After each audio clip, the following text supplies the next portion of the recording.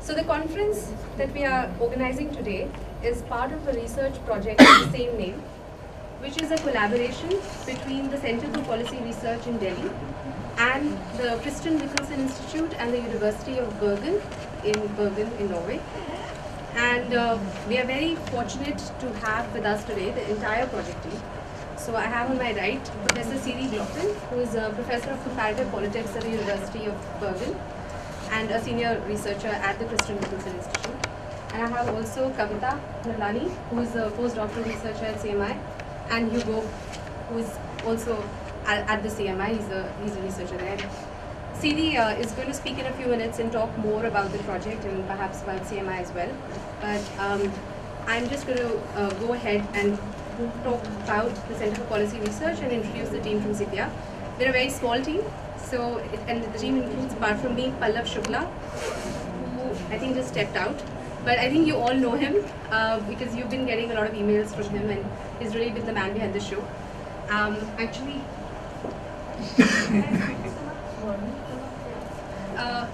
we also have Sonam Malhotra, who's just going to come up and who's also been helping with this conference and the project.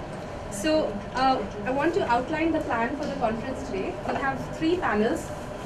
I just want to introduce Sonam and Pallav have been helping on this project.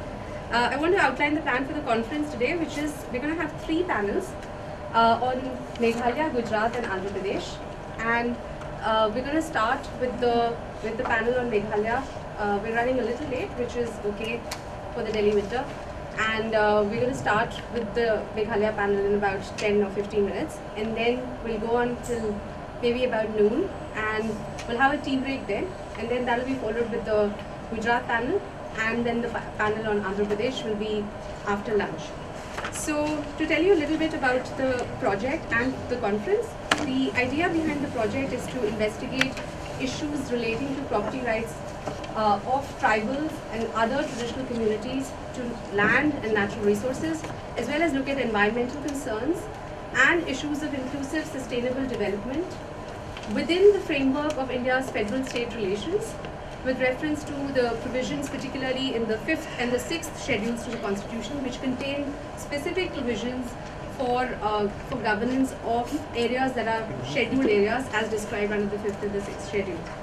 So the first panel, as I mentioned, is the Meghalaya panel, and we have our panelists here, starting with Mr. B.G. Varghese, who we're very fortunate to have him here. He's a very senior journalist and has been the former editor of the Hindustan Times and the Indian Express and a recipient of the Michelsen Award. He is one of the senior-most faculty members at CPR. And before I ask Siri to tell you about the project, I would actually request him to speak a few words about the Center for Policy Research and about how this project fits in or complements work that has been done at the CPR and the CPR is committed to doing. Thank you, Mr. Varghese. Thank you. Mic on. Ladies and gentlemen. Mic on. By the new Assam time, we are starting early, so we don't need to worry. That's good. I welcome the Assam time. We're talking about land rights, environmental protection, and inclusive development. And this has been sponsored by the CPR in collaboration with colleagues from Norway, University of Bergen, and the Christian Michelsen Institute, also in Bergen. And we're particularly glad that Professor Gloppen from those 2 institutions and another of our colleagues from Norway are here. Welcome to our cold winter. You must feel at home as though you're in Norway. The CPR is a think tank. It was founded about 35 years ago, and it was part of the new family of the Indian Council for Social Science Research. It deals with policy issues, so that not looking at outcomes, but policies and how they're shaped, and how good or bad they are, and whether different policy initiatives could be taken up. So it has played that role, and it has had a faculty of both elderly people who are retired and not really scholars, but like me, I'm a fellow, but I classify myself as a jolly good fellow rather than a fellow. I'm not an academic at all, and but a journalist. They're good people, journalists, and I think that has helped to bring the experience of people who've been working in government or in corporate world or in medicine, law, journalism, or in academia, to bring to bear their experience and wisdom on these issues, together with young research scholars who are the real brains trust of our think tank. People like Namita and Kavita and Sonam and Pallav and the others. They are the driving force. We have looked at a number of issues dealing with the whole spectrum of social sciences. We're not rooted in any particular branch, but we keep on shifting, and it's built around the scholars that we have and the interest they bring to bear. New programs have been started because a particular individual has come with a certain interest, which fits into the general scheme of things about policy thinking. When I joined, we started a water resources section, and also had some people look at the Northeast, two areas that I've been interested in a general way. We don't have any water unit today. We don't have any Northeast unit today as such per se. But the interest is still there. Likewise, various other fields that people have brought into the corpus of the CPR's work because of their particular initiatives and expertise there. We've also had people from government work with us as fellows, serving officers of government. That practice was quite lively at one time, but it has faded away. Otherwise, we used to have people of the rank of directors to government, joint secretaries, and even secretary-level officers come and spend some time with us as a sabbatical to think over what they've been doing in terms of the policy fields and what they might be doing in terms of the new assignments they were moving to. That has been a very productive interaction. But apart from that, we have a live contact with every section of society, with government, with the corporate world, with the Planning Commission, with banks, with foreign scholars and universities and so on. So it's a very eclectic body, and we have proceeded on that basis. Now, this workshop is a particular interest to us because, as I say, one of our earlier interests, and which is not lost entirely, is tribal policies in the Northeast, and the dispossessed and the marginalized, and land issues with that. And even as recently as a year ago, I think there's a little consultation paper that's been circulated where we looked at issues of the tribal rights and the fifth schedule. So that's a continuing interest. And in this, we are therefore very much in line with the kind of activities that are being taken up under this project of land rights, environmental protection, and inclusive development in India, dealing with not only with tribal people, but other traditional communities and marginalized sections. The case studies that have been taken up have already been described in 3 states. I'm supposed to speak about Meghalaya. I'm no expert. The expert is sitting on my right here. But we are very concerned about these matters because this kind of exclusion in tribal areas particularly, but elsewhere too, has led to the neglect of tribal peoples, of their marginalization, resulting in fertile ground for left-wing extremism, as we call it. Now, these are issues that are very much part of our general concerns, and this seminar, therefore, will help us to think more clearly about some of the issues pertaining to some of the areas that we are going to be talking about. So I welcome you all again, and on behalf of the CPR, I'm sorry that our president and chairman are both otherwise engaged out of the country. Otherwise, they would have been here. But on their behalf and on behalf of the CPR, I wish you all a very warm welcome and look forward to a very productive seminar. Thank you.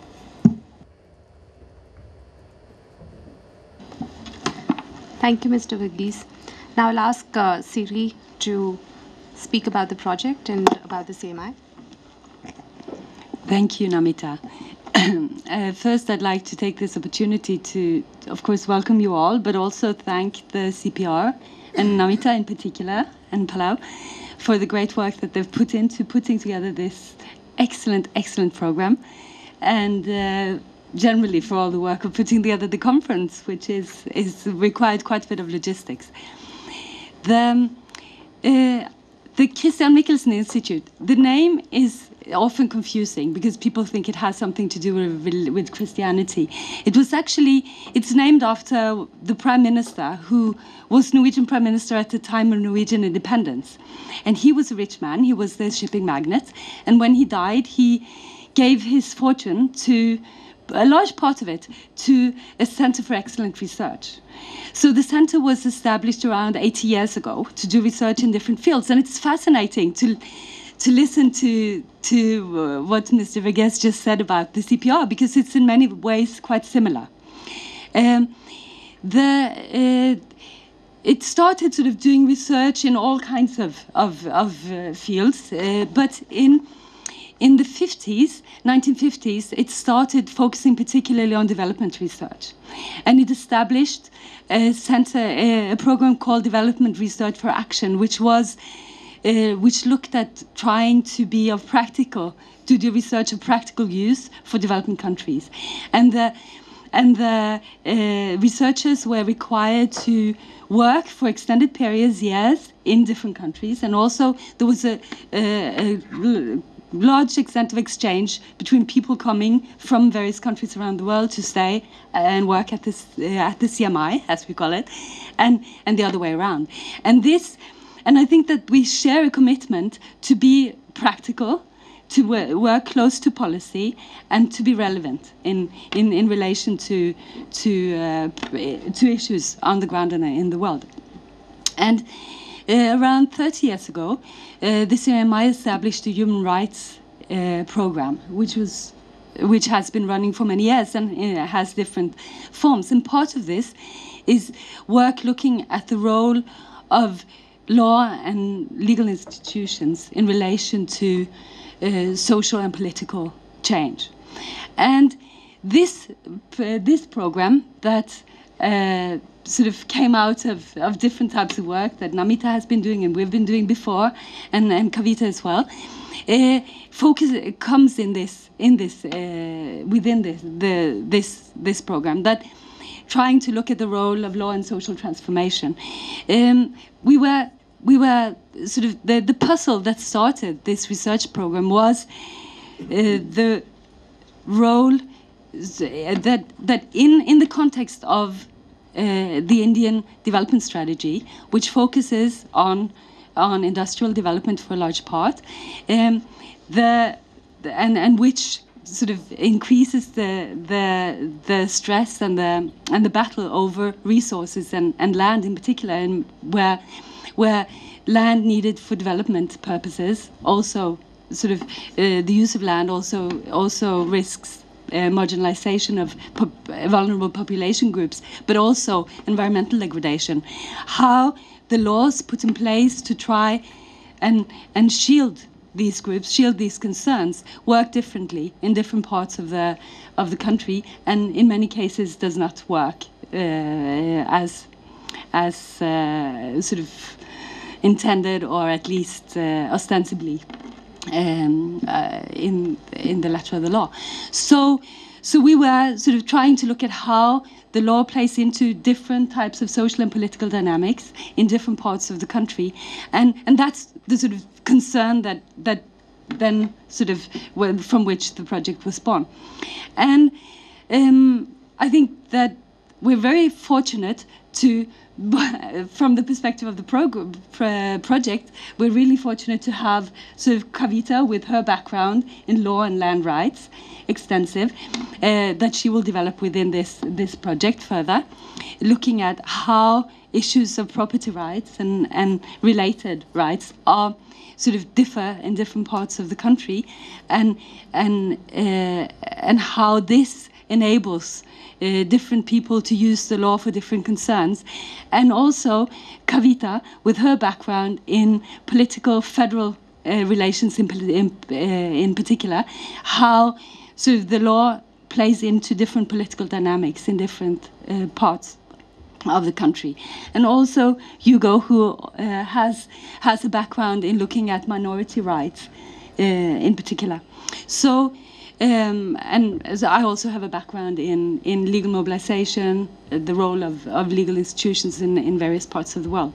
So we think that we have quite a good team for sort of focusing on these issues and for reaching out to other researchers on the ground in India and drawing.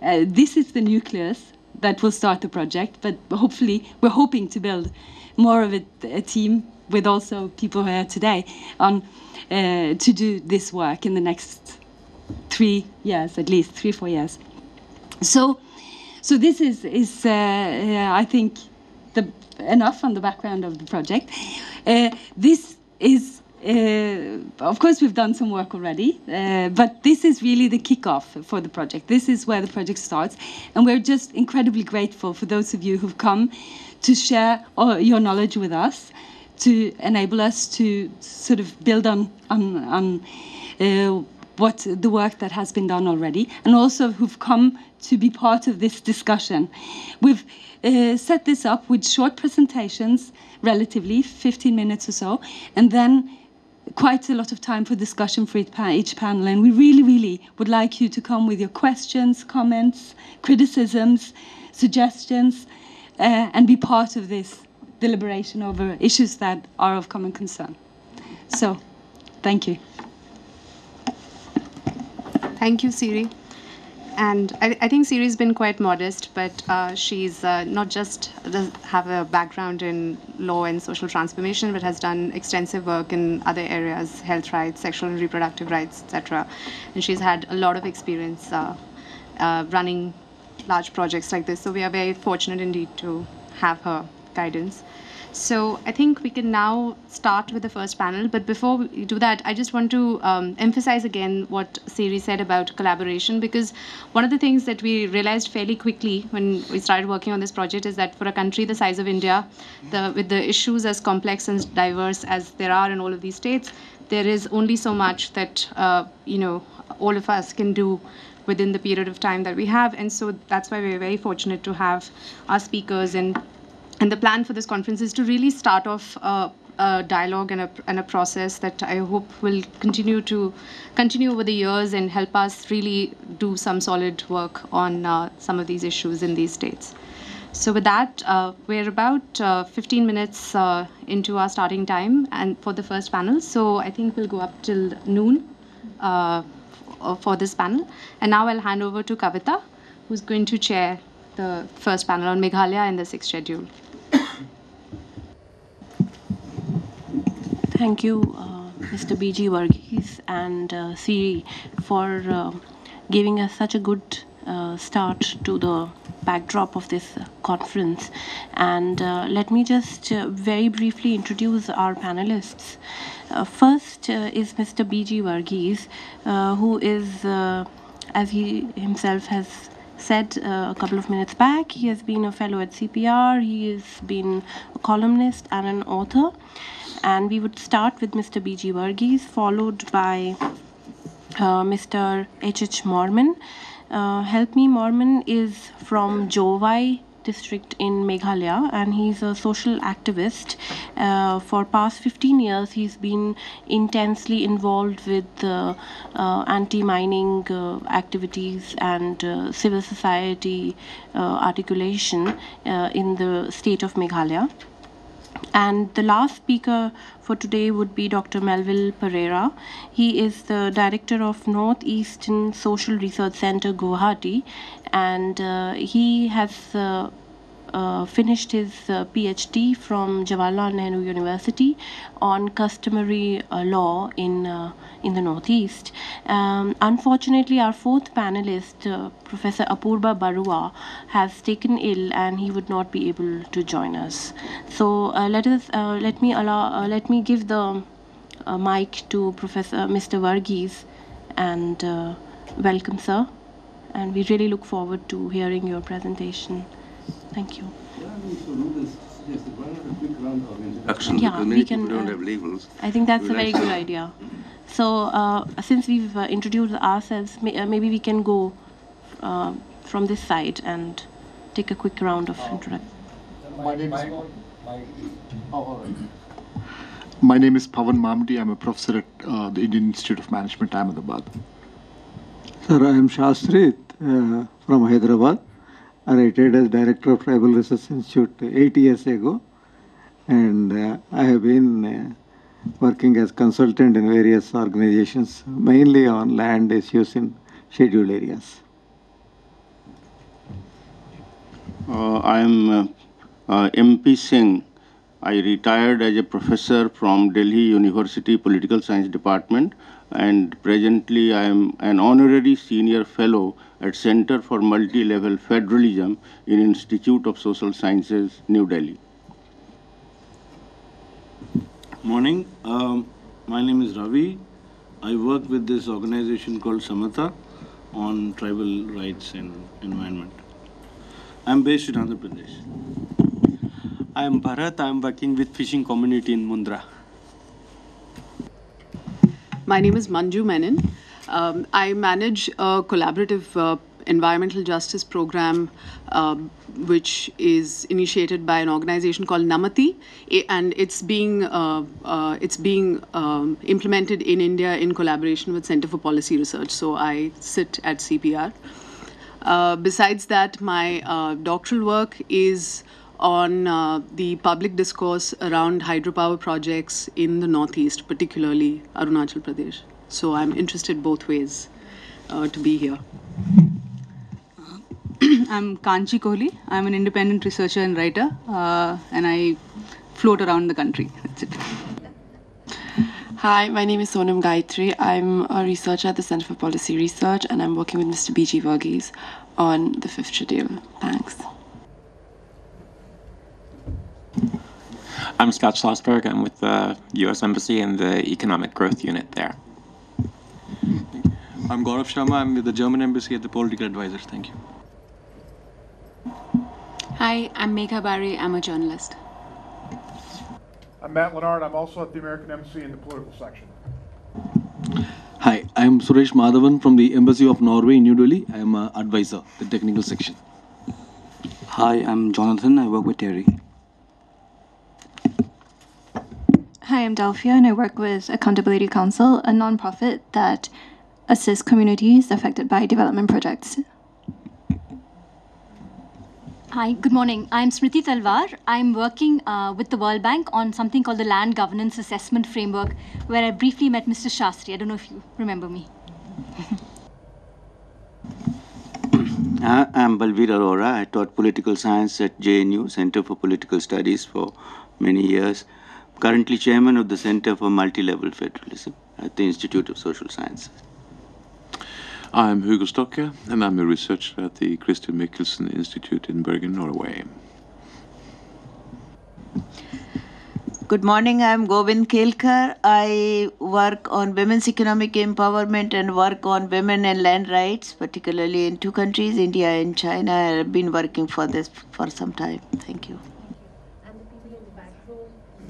And sorry, I'm based at an institution called Landesa, that means working for land. Land for poor, and I coordinate the programs on women's land rights, and I've also worked on Northeast, particularly Meghalaya. I'm Bhanu Joshi. I work at the Center for Policy Research. I work on urban studies. Hi, I'm Anirudh. I also work with the Center for Policy Research and the National Institute of Public Finance and Tourism. Hi, I'm Shivani Ghosh. I'm an environmental lawyer. I'm currently based at the Center for Policy Research. Max Barrack. I'm a reporter with the New York Times. I'm Derek Mitchell. I'm from a grant-making organization called the Holding India Program based in the U.S. with a lot on Adivasi issues. Morning, I'm Barun Mitra from Liberty Institute, and we are greatly interested in this liberty, property, and democracy relationships.